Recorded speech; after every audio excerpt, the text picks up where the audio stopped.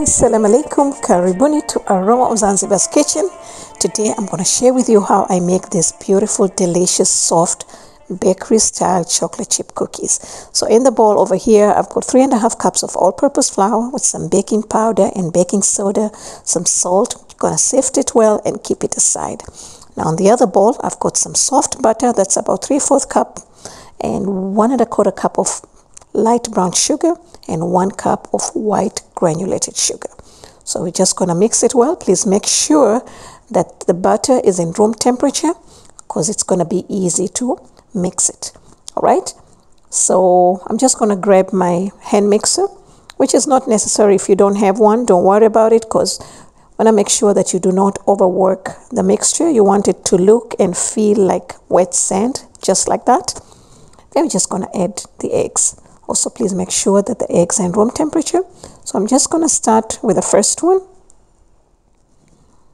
just to combine, because you don't want to overmix the batter. It's not a batter, actually it's a dough. And then the second one, and also please do add the vanilla at this point. I forgot to add mine. And then we're just going to scrap it. Scrap the bowl. This is very important. We're just going to add the flour. Now, I'm just going to add it in small batches because, like I mentioned, you do not want to overwork the cookie dough, because you want it to be like a cookie, to have a cookie texture, not a cake. All right, so when you overwork your dough, it's going to become like a cake, or it's going to become very hard. All right, so we're just going to fold it in just like that. Now, I have done this recipe back in 2015. It's in English only with the Swahili subtitles. Now, in that recipe, I have used bread flour and all-purpose flour. You get nice, chewy cookies. But since I don't have bread flour, I've just been making all-purpose flour, which works fine, but it's just less chewy. All right? And then I'm going to finish all the flour. And you can make this dough ahead of time and keep it in the freezer for at least 2 weeks if you want them fresh, and then use it as and when you want. All right, so now I'm just gonna grab my mixer and just a quick mix.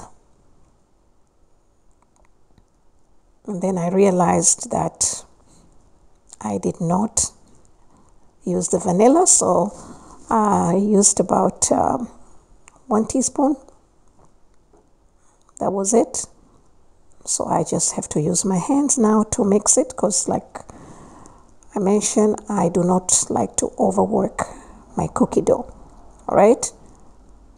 Okay, so now we're just going to add the chocolate chips, which is about 2 cups.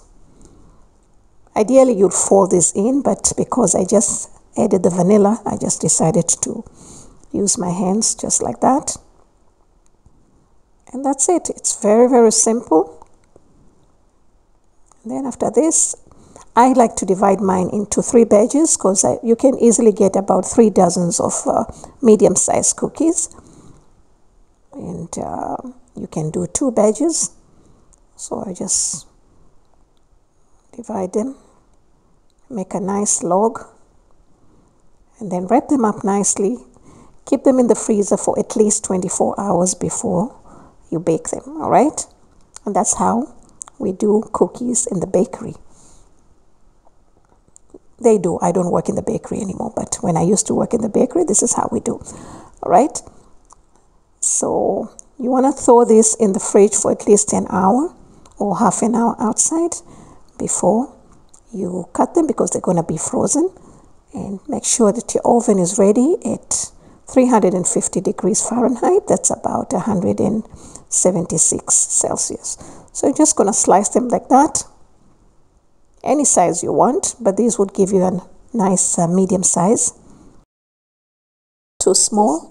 And then after that, I'm just going to put them in a proper shape. As you can see, the base is not properly. So you're just going to squeeze them in a little bit, just like that, just to make them round. And these will be cold. Please make sure that you bake them while they're still cold, and that's how you get the best chocolate chip cookies. All right, and when you keep them in the tray, also you want to keep some space so that when they spread, they do not touch. Now for the rest of the dough, This is the other way that you can do, is just make a nice ball like that. You can flatten it if you want. And these will bake exactly for 13 minutes. Do not over bake them. They will become hard and dry. So when you get them out, you touch, they're still soft. Leave them to continue cooking in the tray for about 10 minutes outside the oven. Then they'll be ready to go on the cooling rack. You can eat them while they're still warm. They taste delicious, and you can keep them in room temperature too. All right, and please don't forget to visit the description box below for the ingredients and the measurements. Now check out our cookies. They're nice and soft and delicious. And this is the rest of the cookies. And thank you so much for watching. For more recipes, please do visit me at Aroma of Zanzibar. Have a nice day. Thank you.